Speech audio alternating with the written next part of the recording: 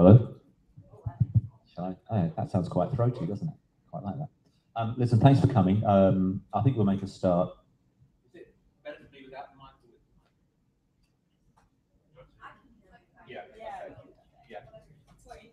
More intimate, yeah. So the purpose of this lunchtime session is just to bring, to give a brief overview of the WSIS plus 10 process. We're going to explain what that is, why it's important to civil society groups, and if you're interested in being involved, how you can do so, because a number of civil society organisations have started to prepare for discussions coming up at the UN General Assembly in November and December this year, which potentially could have a very big impact on the way the internet's governed, and therefore on the human rights and democratic potential for the internet to develop in the future.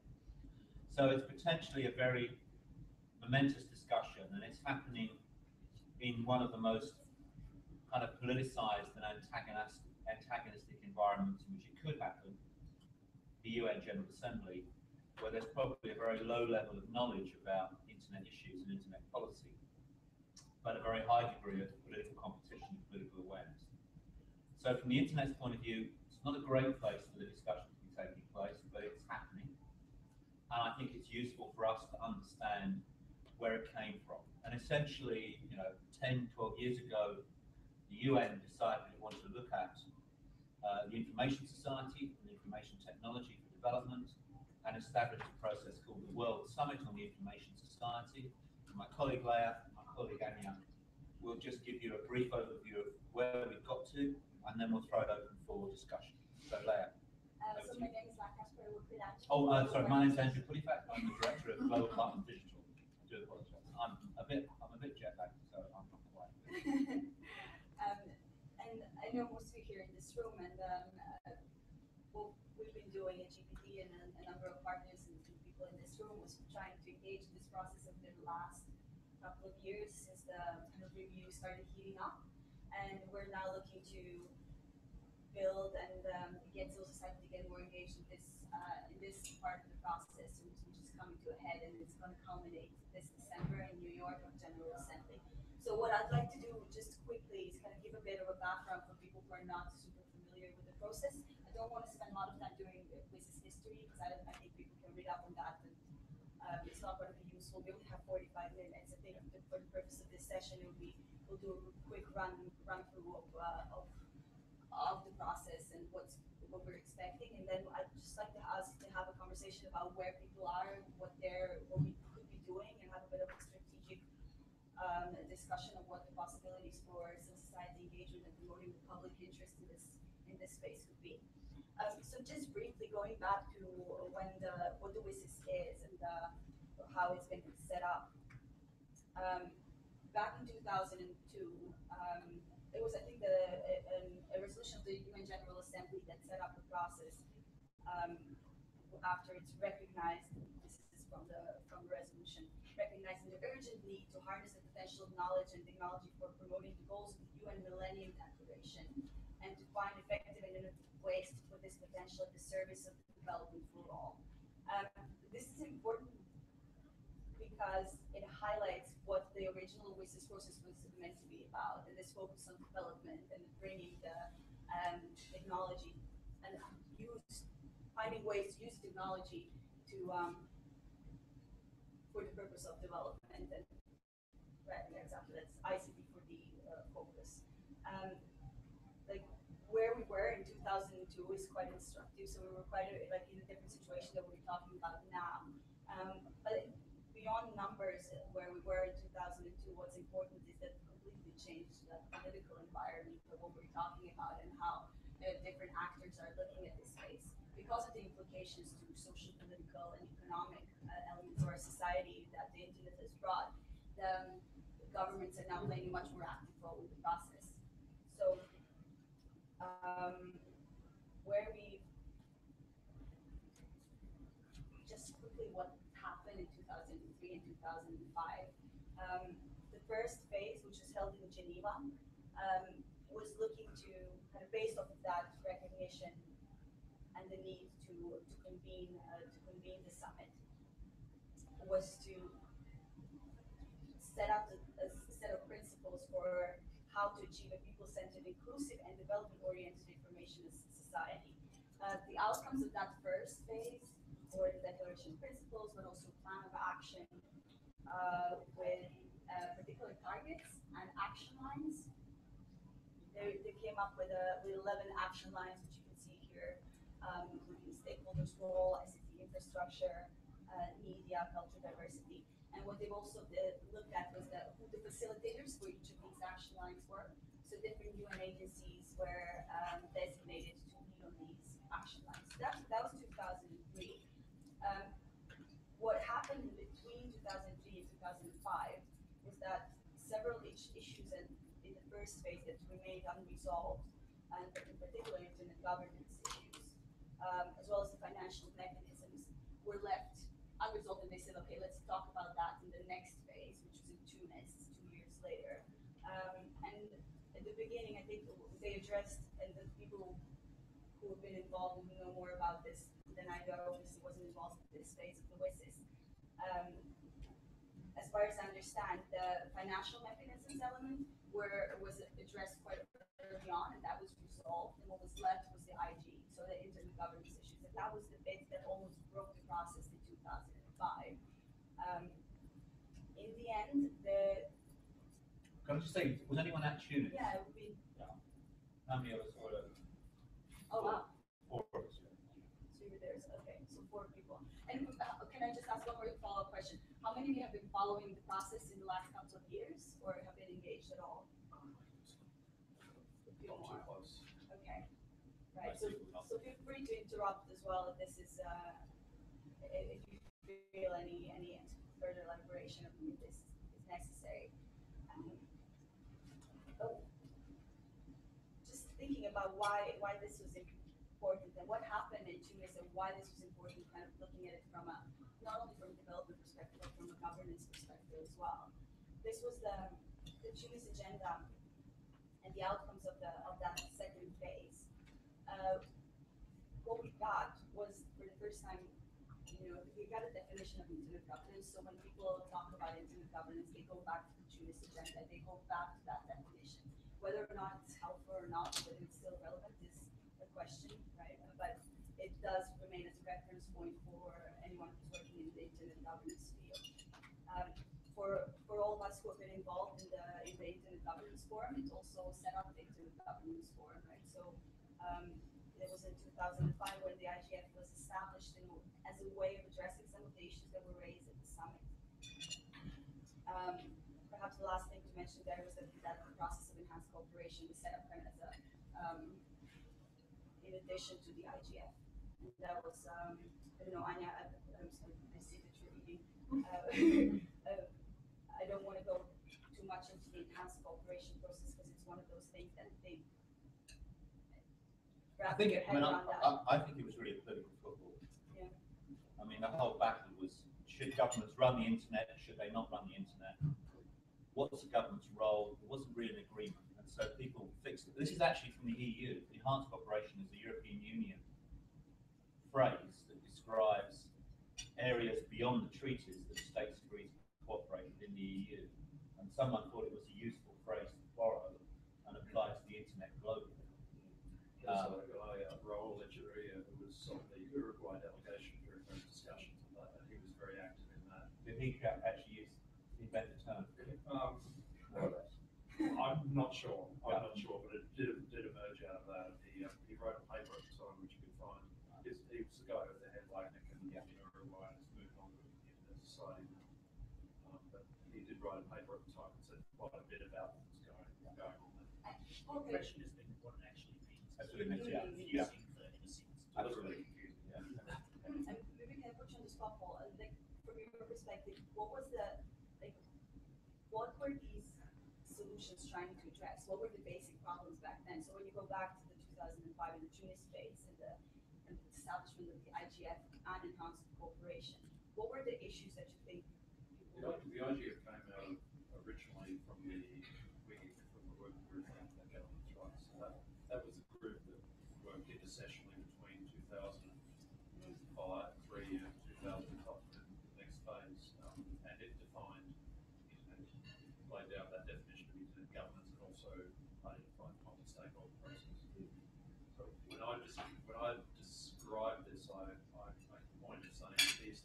discoveries by government that governments through WSIS decided that the internet was important, and therefore, as governments, they said, how is it governed? And then they went on a process of discovery, and they discovered how it was governed. They discovered the multi-stakeholder process. They didn't invent it. These things were actually discoveries about why the internet is as successful as it was. And the IGF came out of that. And I think the IGF, and I think as Andrew said, that really I wasn't in the discussions, but I think the enhanced cooperation thing was a political compromise. I just want to apologize. You guys know that I think this conversation is extremely important, but it's the most important day for internet freedom in India, and the court is delivering a verdict on the unconstitutionality of certain provisions right now. Good luck. I'm going to go with my Indian colleagues. Good Good luck.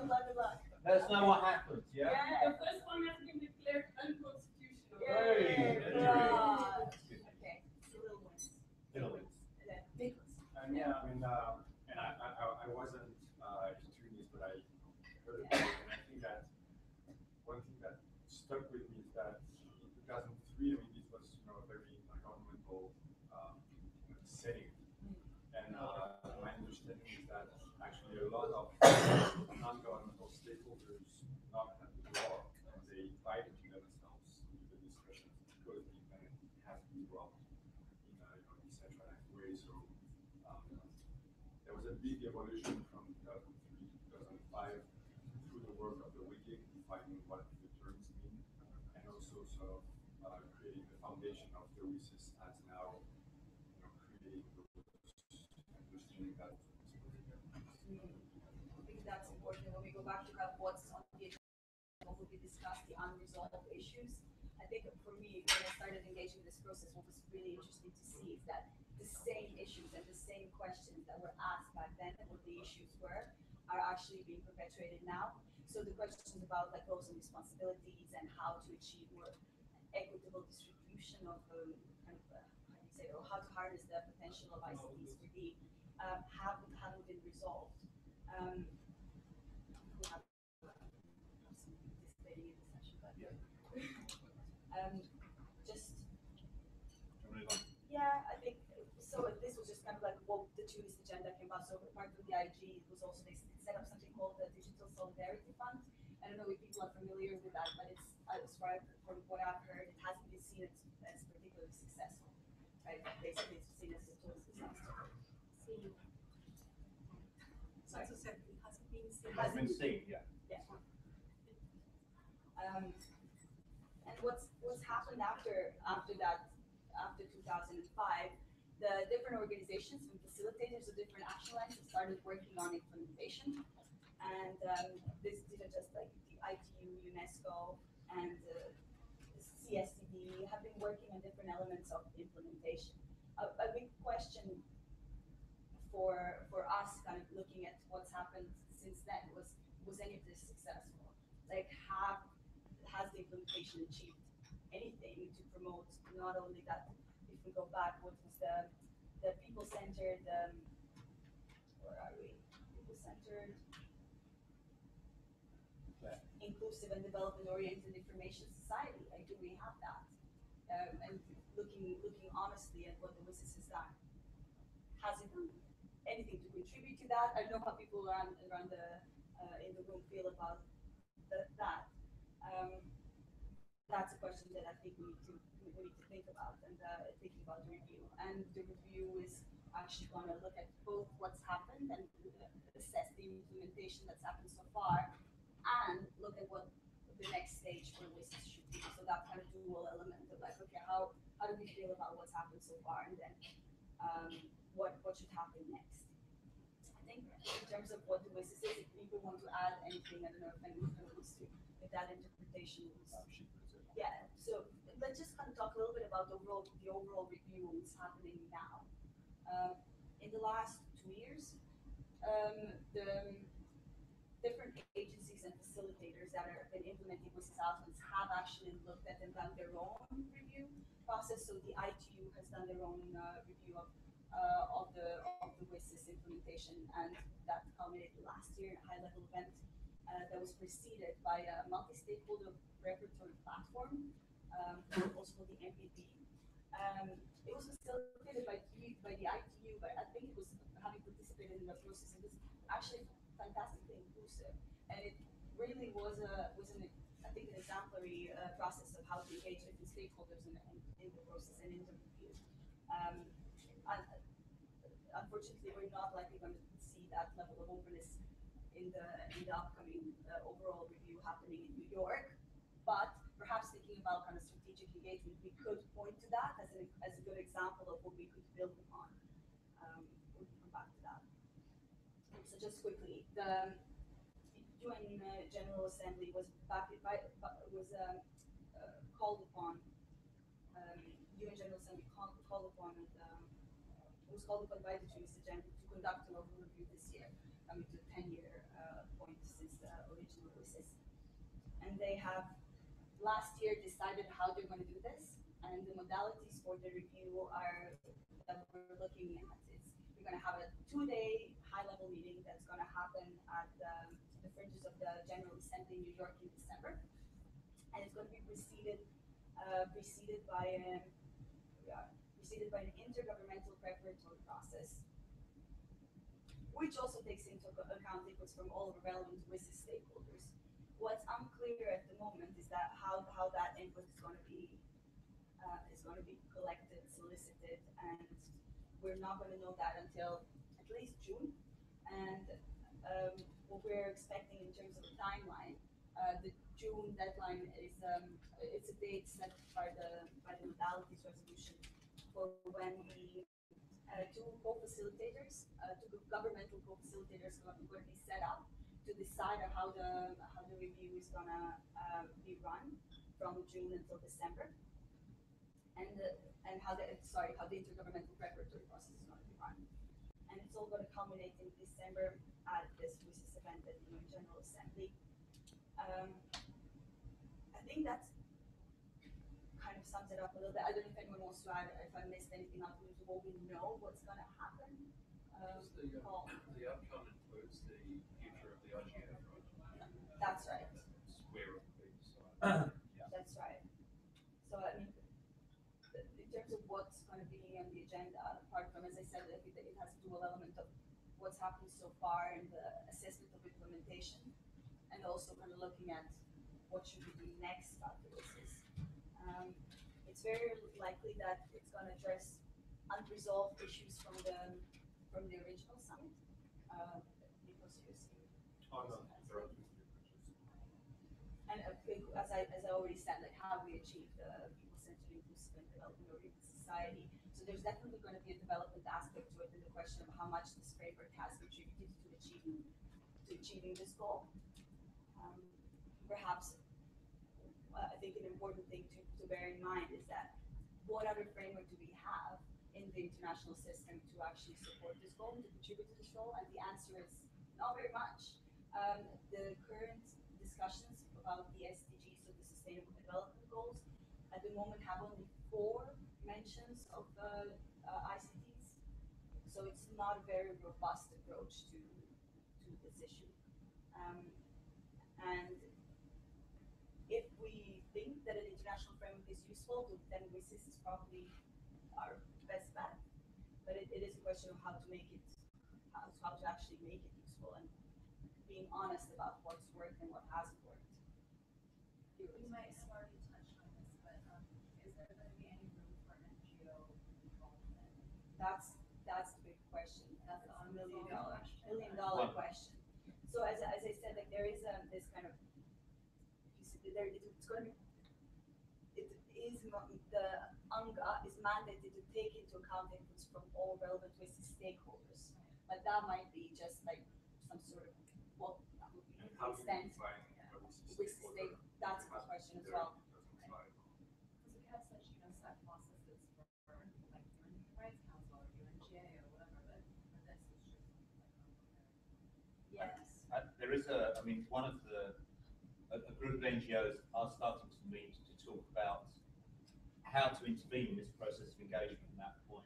And obviously one of the great conversations to have would be to talk to the human rights movements based in New York, the people used to lobbying the UNGO, But if there are people here who have any experience in New York, it would be great to plug you into that group, because when that happens, we need to be figuring out how to get public interest voice into the conversation. Yeah, I mean, all our lobbying is about the UN human rights resolution every year at the UNGA, but not anything specific to that. Right. We've only done stuff in respect to ITU and satellite jamming, which is fine, but I think we definitely would want to get involved in this and we're not yet. So Right. I'll speak to you after.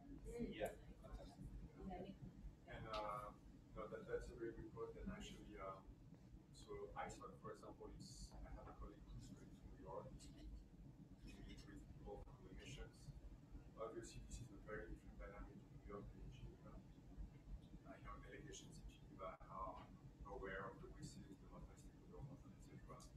New York seems to be much more political, big issues, development, you mentioned peace, security, etc. So the dynamic is very different, and I think that's a challenge because the WSIS has happened, well, first of all, in a very decentralized way. The most centralized process has been, the WSIS forums, Geneva, NGFs, but it's not really happening in New York. So you have New York setting up the WSIS, the implementation and progress happening outside of it. Now the discussion is getting back to New York. One thing you mentioned, the MVP process. I was one of the delegates from NGO responsible in that process. It was very inclusive, extremely painful, and every time you have so many inside. Something to keep in mind as well is that the chair of the MVP was difficult, the process as well. And The Russian chair? yeah, I mean, in some respects, it seems they wanted to push for the WSIS action lines, the ITU's role in that to reconvene. So I think the MVP process is maybe offer guidance in the process this year, keeping in mind at the same time that If I may say something about the MVP, I think that Do you want to say what it is first? so I mentioned it's the multi-stakeholder preparatory platform, which was convened in the run-up to the high-level event that the ITU that was the culmination of the ITU review of the WSIS until now, and it was convened like over the last year. I think actually started in 2013 and ended up in June last year. And they came up with a statement in their assessment of the WSIS implementation. And they mainly focus on. They were meant to focus on the ITU's role in the implementation process, but actually went beyond that, and they did look like further other facilitators as well. And for as good as it was, I did find that it was really kind of straight. How do you say that? We were kind of put all stakeholders in a straitjacket. So you entered the process, and they already said, well, actually, we're going to start by discussing the existing action lines. But there wasn't really an open discussion at any point that did this work? Are we happy with this framework? Is this useful at all? And we kind of were pushed into, let's start talking about the action lines. That was it. So there was no question of whether these action lines were, and this framework was still applicable in any way, or whether it's. So the inputs for December, it's very difficult to get a consensus because there is the outcome from the ITU. UNESCO did a review process in 2013, which was also very inclusive. There was a multi-stakeholder statement there. It's supposed to be input for that. The CSTD, which is another UN body, has done a full 10-year review of the WSIS. They have a report. It's going to be discussed further in May, beginning of December. That's right. So it's a lot of different inputs. At the end, there's going to be a high-level statement, which is likely to be more, high-level and political. And I guess, one of the questions will be as well with the new summit. I think last year the Russians proposed hosts of the new WSIS summit. Actually, this year there was a pushback. Is that the one in Sochi? Yeah. Sochi, yeah. So instead, there is a two-day high-level event in December, but we need to get back on. And I think one of the discussions, just a final picture about, so civil society groups who've talked about this so far is we've had some discussions with a group of people in Paris. And I think, I mean, our reflection is what we do too often in civil society is react to what other people do and respond to positions developed by governments and other groups. And by the time we get around to responding, those positions are fixed, they're hardened, it's political negotiation, we don't really impact on it because we're always reacting to things that are done. So one of the things we try to do is to say, regardless of what we think the governments might try and do and how the process works, what is it that we would want from a review of this whole World Summit? And I think we fixed on 3 issues. One was a reinforcement of a commitment to multi-stakeholder processes and decision-making, which for us is important because it recognises the legitimate role of civil society groups to participate in internet policy discussions and shape the environment. Secondly, to have a strong human rights focus and say whatever arrangements are adopted, they should respect the principle that human rights apply online as well as offline, and that human rights should be integral to both the governance and the engineering and the commercial and political shape of the internet. And thirdly, that there is a development agenda still, that the internet has now, I mean, the growth of the internet has actually slowed down. You know, it was growing at one time 12–15% a year. Access is now down to about 3% a year. And essentially, I think the existing infrastructure of telecommunications that sustained the growth of the internet to 40% of the world's population has more or less reached the easy wins that the private sector can achieve. And to take the internet to the next 40% is going to require something very different. Different kind of technology, different level of investment, different political requirements. If you want to lay fiber cables across the mainland of Africa, for example, that raises a whole bunch of questions of governance and political stability. So there's a very good development agenda, which we are framing as about access to infrastructure, affordability, and availability of relevant local content in local languages. So it's not just a kind of an elite mechanism. So those are the issues that the civil society groups that have talked about this so far have decided they want to work on. And we've set up 4 small working groups. One on how do we get into the process, like more of a tactical advisory group, if you like, to advise us on how we actually intervene. Secondly, one to define a human rights agenda for this process proactively. The third one to develop a multi-stakeholder concept of multi-stakeholder working, and the fourth to have a development agenda. So regardless of what the governments do, regardless of what the companies say, we have our set of thoughts, views, and inputs that we want to put into the process to try and shape it. Sorry, Andrew, whose process was that? Came up with those groups? It was a very ad hoc group of organisations that met in Paris at the UNESCO site. So it was literally the kind of 30 or so groups who managed to make it. We just had a day's meeting before UNESCO. So this isn't to say this is that, well, there may be other issues, maybe the wrong issues, and I mean we would encourage anybody to set up collaboration around an issue that you think is uncovered. Well, maybe just broaden that out a little bit, Paul, to answer your question. It was back in November, December, actually at the last IGF MAD meeting. I was talking to Nico's colleague Constance from ISOC, and we were sitting down and talking about the IGF renewal and how that's part of the IGF renewal is part of this process, right? So whether or not the IGF gets renewed will be decided. And we were sitting and saying, like, well, actually, we agree on this. Like, the technical community and the civil society groups have a lot in common in this. They can share a lot of common interests. So why don't we kind of come together and say, so we met on the margins of this UNESCO conference, and first we started talking between with ISOC and civil society groups and ICC basis, so International Chamber of Commerce also got involved. So we actually had a civil society part of the meeting where we discussed our issues and our strategies and how to approach that. And we've also had a really good, I think, 2-hour session with the different communities where we had a technical community, the private sector, and the governments to discuss kind of where the common interest lies and where we can collaborate going forward. Because we did recognize that there might be issues where we diverge. And that's. I'm sorry, but yeah. I don't want to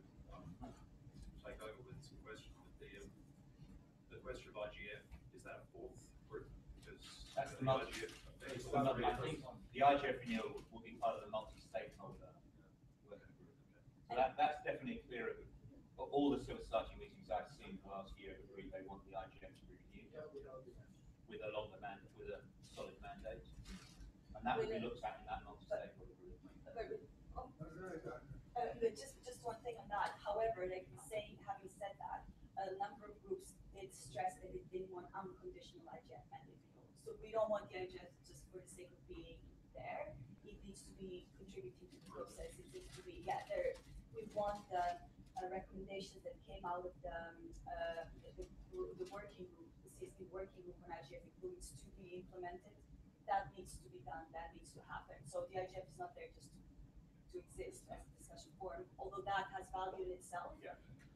But there are kind of conditionalities even on that and on multi-stakeholderism as well. So it's not just the idea of multi-stakeholderism. It needs to be, substantiated with, I think, thinking about A bit more human rights. Yeah, a bit more thinking about that. Lots got to do with outcomes as well, isn't it? Yeah. That's done. Yeah, there is something. I'm usually in the category of people who try to encourage being very cooperative and so on. Here, I would like to take a different tack. I fully support what you're saying, but there are two elements that I think need to be conveyed publicly or more discreetly regarding this. I find it unconscionable that 10 years after the WSIS, the format for the WSIS review is less multi-stakeholder than the WSIS itself. This is unacceptable. We need to find a way for a few governments to say that this is unacceptable. Because otherwise there is one side of the mouth that is talking about the multi-stakeholder process. And when it comes to the UN, in New York, the very same delegations, I'm not even mentioning the countries, it might be my own one, they say something completely different. When it comes to national discussions in the UN, it's going to be completely intergovernmental, and they're perfectly comfortable. This is unacceptable. And as a matter of fact, talking about UNESCO, when you look at the back of the documents that were distributed, I find it unacceptable that a meeting of UNESCO with all the countries that are part of UNESCO on the internet that has been requested by the governments themselves has been funded by private sector and so on by the usual suspects. You get Germany, you get Finland, you get the Netherlands, you get Sweden, and you get Switzerland. These are the same only countries that have carried the whole burden of multi-stakeholderism for the last 10 years. This is not acceptable. So that's a general message regarding it is not acceptable that the process 10 years later is more closed than it was in the first. The second thing regarding the IGF, I personally believe that given all the replications of the national and regional IGFs, if for whatever reason there were no renewal of the mandate, the message should be, don't worry, it will happen nonetheless. So fundamentally, it will happen. And I'm volunteering here today with everybody that we know to say, if for whatever reason at the end of the year, it is not renewed, we need to all get together and find a way to organize it next year. Mexico has already theoretically volunteered. I would love a lobbying message that says, could Mexico please stand up and say, even if it's not renewed, we think it's useful to have it. Good point. I know we've kind of thrown a lot of acronyms. It's the bane of anything to do with the United Nations is acronyms and letters. I forget what most of them are, and it's my business. So I have to confess. Any questions about anything that you've heard so far? I have a question for Bertrand. But you said that the bit that it's unacceptable how the process is run and how the review process is being, the modalities for the review process. But what do you think that civil society groups should do? Like if we say this is unacceptable, does that mean, or does it follow from that argument that we shouldn't engage? Or no, not at all. Quite on the contrary, the foundation of the engagement is to do what we are all done in the WSIS itself, bang on the door and explain that it makes no sense. I mean, I say it very provocatively here. I can say it very calmly. I say, are you comfortable with the fact that all promoting the multi-stakeholder model in the documents of Tunis, of all places, 10 years ago. And 10 years later, the review system, although the WSIS forum every year, even the ITU has managed the WSIS forum that is multi-stakeholder every year. The CSTD has opened a little bit as the IGF, and 10 years later, the review of this whole process is just 2 days of intergovernmental discussions. It sounds strange. So on the contrary, it's a strong engagement. And I think something else very useful is if you work with the governments in the countries you come from, you're lobbying them, or saying anything to them to raise these kinds of issues about their own policy and the way they will behave in Geneva would be very useful. To remind them that there is a constituency out there that believes in human rights and development and in multi-stakeholder working, because I think quite often the governments don't get that pressure from their domestic constituency. And I think it's very important in such a politicized environment as the UN for them to be aware that this is not what governments think, this is what we think. And this is what our view is of the process is going through. No, I think this is a very effective method as well. For example, during the ITU Weekends conference, which was again a treaty-making conference, very close, something that ISOC did was to encourage its chapters, which are sort of civil society organizations in different parts of the world, to actually reach out to their governments. And actually, many people in those chapters are well connected to the Ministry of Communications and to their governments. So, I think that civil society can make its voice heard publicly, statements, shouting. They can also engage directly with governments as well. Just got a couple more minutes before we need to finish. Next steps after Paris. Yeah, so as Andrew mentioned, there are these fluid groups, and it's just Jeremy's there as well. So she's actually leading on one of the groups on the one on multi-stakeholder mechanisms, and Marianne Franklin is leading from the IRB coalition, is leading on the Internet Rights Principles Coalition. She's leading on the one on human rights, and to see what we do around that objective. And Stuart Hamilton from the International Federation for Libraries Associations. Yes, he's leading on the development and access objective. But feel free to let us know if you're interested at all. We can plug you in and see how that's going. I think one of the things that we would like to do is put together a joint, either a statement or a starting point that pulls together these 3 elements that Andrew's mentioned, and then see how we can strategically use that to engage either the missions in New York or the President of the UN General Assembly, who's likely going to be an important player, and also on those terms engage with other stakeholders who are interested in the process to see where we can find areas of agreement. But Labour and I will be here for 2 days, so if you, we have to be the junction box. So in other words, if one of those issues you think, oh, well, I'm interested in access issue, and actually contributing, or at least hearing more about that, we can connect you to the people who are working on the access issues. If your area is human rights, we can make that connection as well. So just let us know. We'll make sure we connect you to the people who are currently planning to sort of work on this. It'll be an online discussion between a group of people. So very easy to get involved, very open, no membership criteria or anything. Anyone willing to help is very welcome.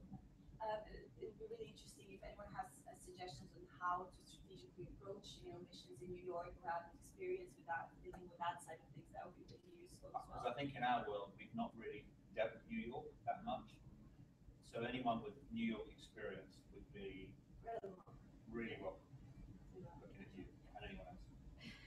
And yeah, ideally, we should act before the August draft statement, or just to be more effective, or to ensure we could have some impact. Next couple of months. Absolutely. If anyone has been engaging or is engaging with their governments in this process, so I'm on a UK multi-stakeholder advisory group into the governance, and they've already set up a working group. They have the EU has a concept paper and a strategic paper already circulated with all the tactics, with everything broken down, different actors that they're going to engage with, and the businesses are organized. The businesses, so like we're behind. be able to already, find so thank you for making that point. If we want to engage, we need to do that Do very that now. quickly and be ready by June to actually, to decide, at least have our terms for engagement ready. There's source of information online about this. What's the best source? Good question. On what? On the review? Well, yeah, about what we've been discussing. There's been Deborah Brown from APC, and together with us, we've put together a brief on the WSIS, which we can circulate, which I think people have said has been quite useful. We can circulate that. You can put it on the best It's like a website. two-pager on Yeah. all of this information. Maybe that would be a good That's an excellent document on Reddit. Yeah. And ISOC is connected to the sort of WSIS resource center as well, where we can talk. we have a reading list as well. So actually, Paul, it's on our website. If you want to have a look, I can tweet it. That's sort of been up to So date. yeah, so it's Up to date living sort of news about what's going on. Yeah. Maybe myself. Okay, that's a good point. There isn't a single civil society portal, but maybe we do have access to a portal called Best Bits, which Jeremy's the administrator of like that. So that could be a platform that can be used to keep the information up to date. Okay, can I thank you very much? Thank you, and as I said, let us know if you're interested, and we can connect you. Thank you.